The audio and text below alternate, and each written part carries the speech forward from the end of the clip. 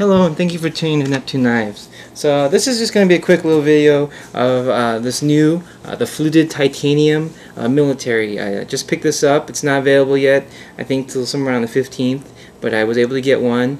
And this is, we're keeping this one for sure. This one's going to go to Mel. She really loves this one. Kind of reminds her of a seashell. And that's the first thing I thought when I saw it. It's like Nemo, or it's like, hey, if someone says, can you start the campfire, I'd be like, well, I'll get the seashell knife out and I'll do it. But regardless, this knife is the most expensive Spyderco that I've ever seen. It was I had to pay $365 for it, and that is definitely well beyond normal Spyderco price. To me, this is like custom. This is custom. This blade grind here has no flaws, and this is the first time I've ever seen a Spyderco with a perfectly ground blade, even on both sides.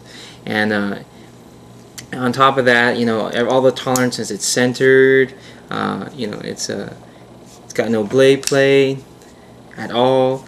None of that production little bit.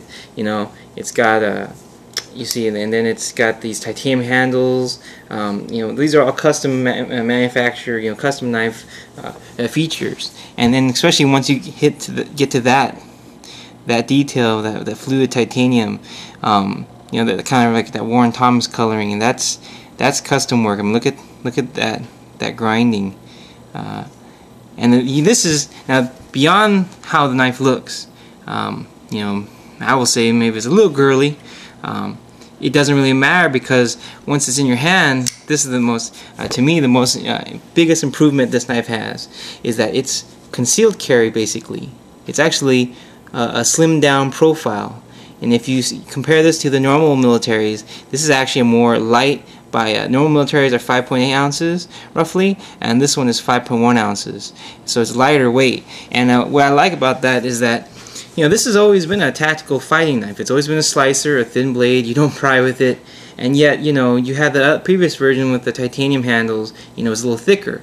So you have and it's just kind of like SMFs. You see those SMF custom SMFs by Mick Strider, and they have like a nightmare grind blade, and the blade's basically really thin down, it's so light. And then the handle is a traditional SMF blade where it's big and bulky, as if you're going to go start prying things and use it for some kind of heavy duty use like that. And it just doesn't make sense. And you go and you see that the concealed carry handle with that Mick Strider hollow grind, nightmare grind blade sold first, because that makes sense. And the same thing with the military. The military is a slicer, so it makes sense for the handle to be overbuilt. And that's how I always felt the traditional militaries were. The titanium militaries before this, they felt overbuilt, like too sturdy and thick for what the purpose of the blade was. And now that they've thinned it down and made this kind of light, this is very light, this lightweight kind of concealed carry style, it just disappears in your pocket. You don't notice it. I mean, it's really nice now. This knife is really nice. I like this knife. This is great. And it does include some of the new features that Spyderco has added. There's that stainless steel add-on to the lock bar, and that's just a common thing, because titanium is soft and it can wear out, and all frame locks, that's always been an issue. How the lock bar rubs against the steel of the blade tang and starts to wear out over time. So Spyderco has opted to do something that, like, kind of what Lion Steel does, and they add that little steel piece right there, because the steel is a little bit harder. It's good. I mean, that definitely is going to improve that. But to me, that is now an additional place of maintenance, because now you have steel hidden, tucked into that titanium, and that steel can catch water, and next thing you know, you might have rust issues. So I would say you have to open this knife up, go in there, and protect that. But beyond that, like I said, this isn't a full review, so I'm not going to go over the screws and how there is this new thing too. They got rid of the spacer.